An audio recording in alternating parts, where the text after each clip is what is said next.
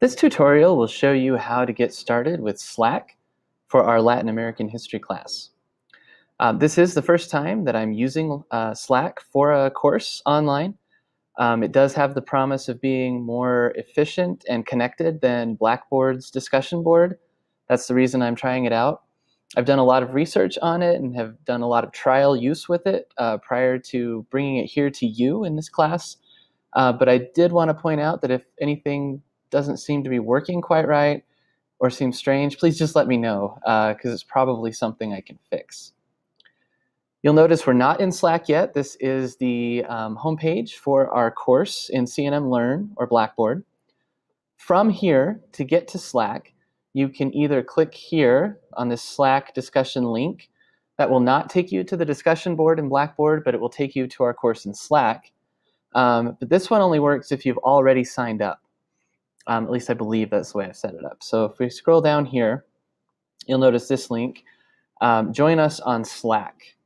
And I've put this a couple other places as well, but here's an easy one to use to get to and to get started. So click this, and this will take you to the place that you need to go to sign up to get into our course workspace on Slack. They call them workspaces. Yep, so here it is.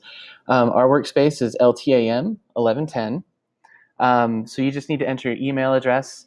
It's best if you use your C&M address for this, but it should work, no matter what email address you use. If you would rather have your Slack stuff going to a different one, that's fine.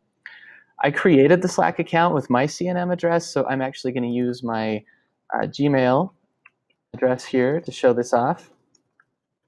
So I'll just type that in, click verify email, and then we have to check email. Hopefully I don't have anything crazy in there. But I'll just go over to my Gmail account. Let's see. Here it comes. All right, so right there, confirm email. So again, this is just making sure that you actually own the email address that you have claimed to be yours for Slack.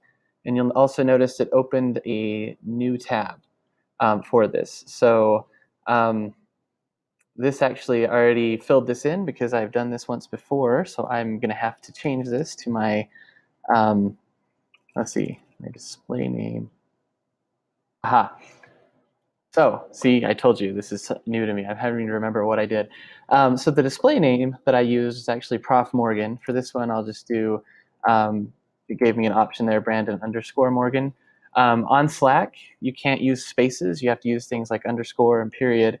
But I'll put in my full name, and please do that as well. And this, I'll put Brandon Morgan 1 because there's already a Brandon Morgan in Slack, as you'll see.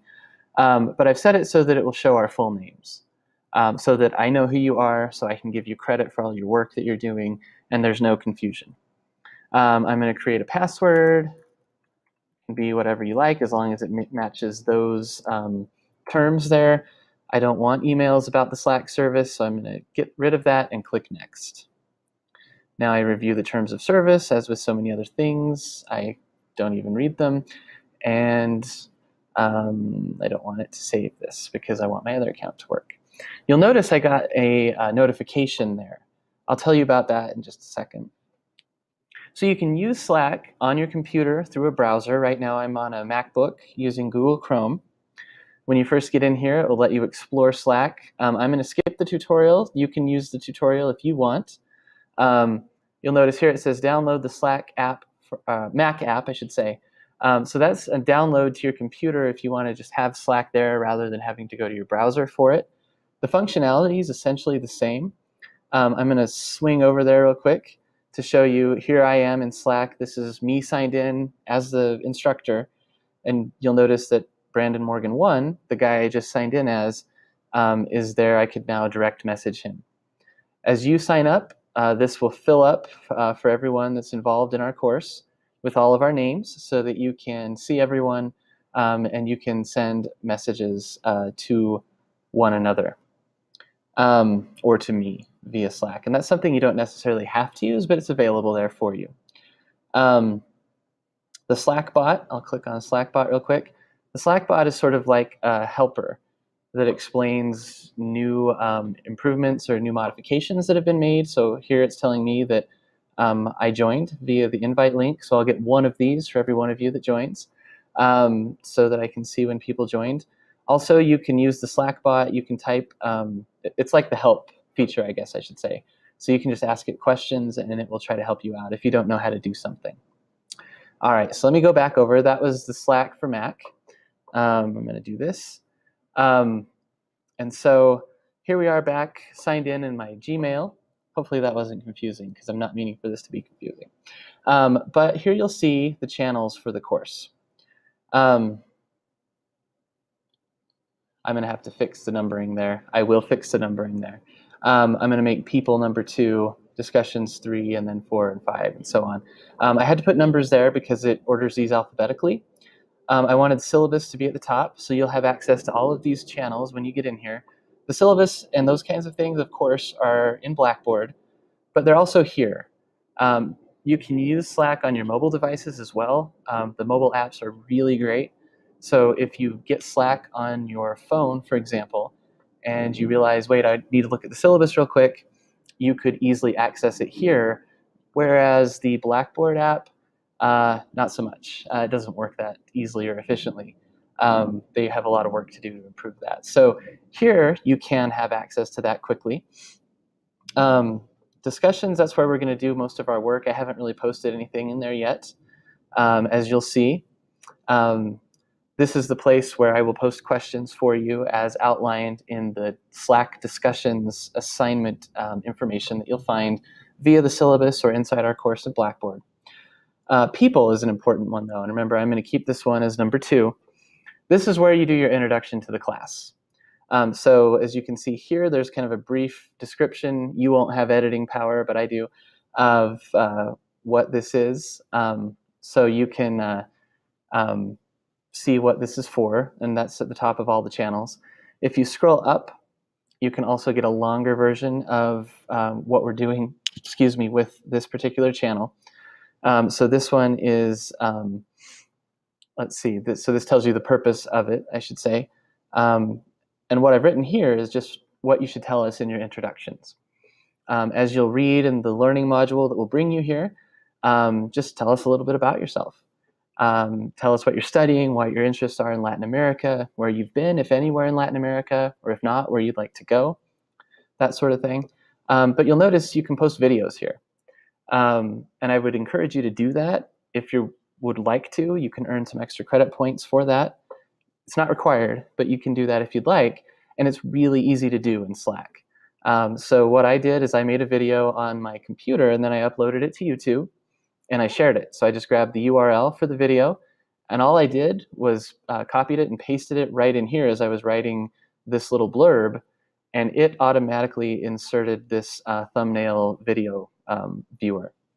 So it's as easy as that. You just have to paste the URL into what you're typing, and then when you're done and you click save or enter, it'll be just like this. Then to reply to people, you can either use this button. It'll say start a thread. That's if you want to just kind of directly reply to me. Or if you want to just reply to everyone, you use the bar down here. Also, I should say, when you post your introduction, that's all you'll do. So you'll come here, you'll scroll down, and you'll just start typing. Here's my introduction to you all. Hi. I'm going to hit enter.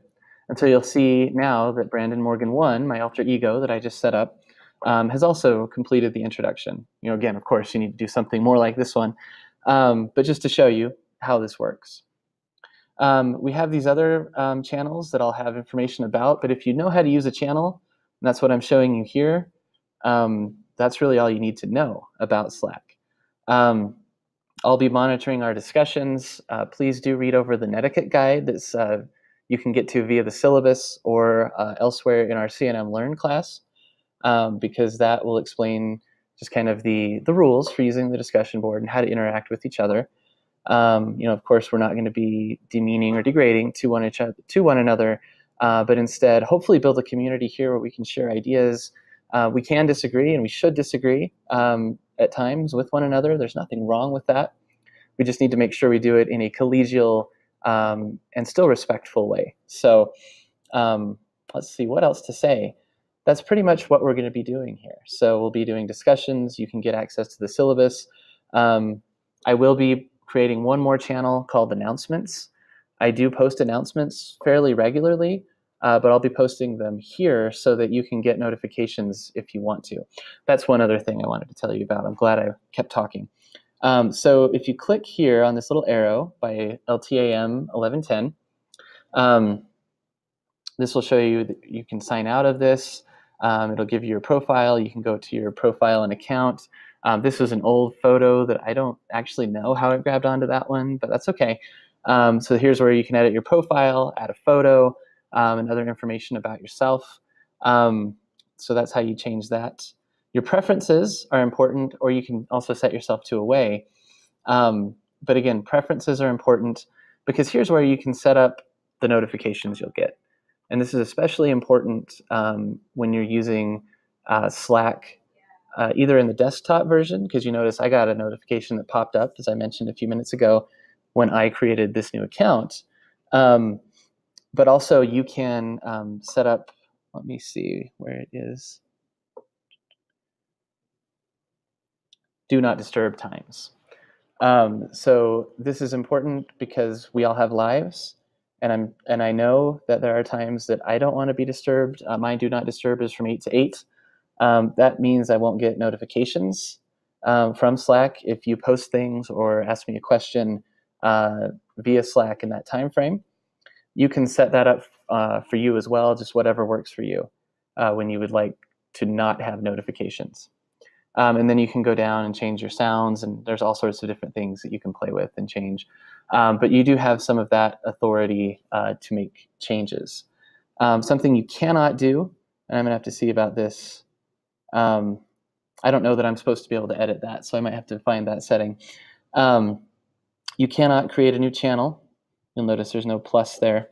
You can send direct messages to each other. So that's something that is open for you here if you need it on Slack.